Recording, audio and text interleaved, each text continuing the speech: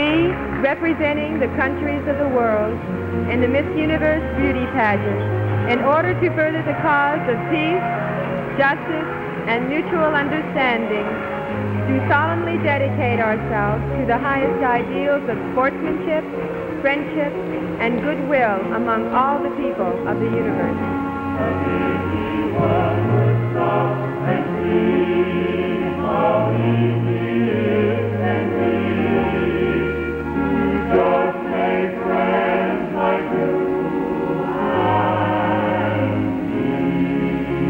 Thank you, Martha Vasconcellos, Miss Universe of 1968.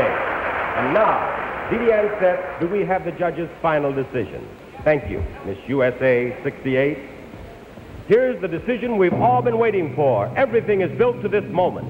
I have the 4 runners-up and Miss Universe. The 4th runner-up for the title of Miss Universe is the delegate from Japan.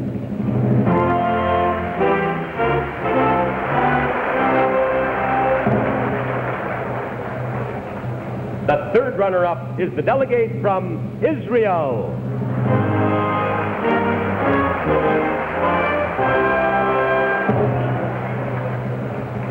The 2nd runner-up is the delegate from Australia.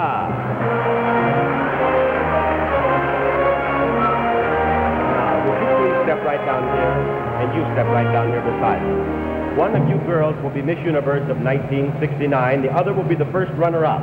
Now, the position of 1st runner-up is very important because if Miss Universe cannot serve her obligation, the 1st runner-up takes over the title. The 1st runner-up is Miss Finland. Miss Philippines is Miss Universe of 1969. Congratulations, Miss Philippines. Martha, would you step in and put the crown on her, please? There we are. Didi, if you please, the cake. There we go. Put your arm right back here. Hold it up. Here's the sash that you'll be wearing for the next year. Miss Universe 1969 and Miss Philippines, now Miss Universe. Would you please step out on the ramp in your traditional walk?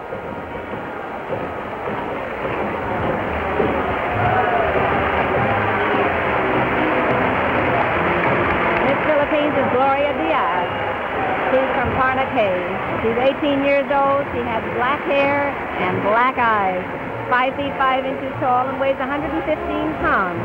She's a student at St. Scholastica College, and she's taking a business course. Her hobbies are piano, dramatics, and modeling. She's acted in school plays. She has 2 brothers and 9 sisters, and they should all be very proud of her.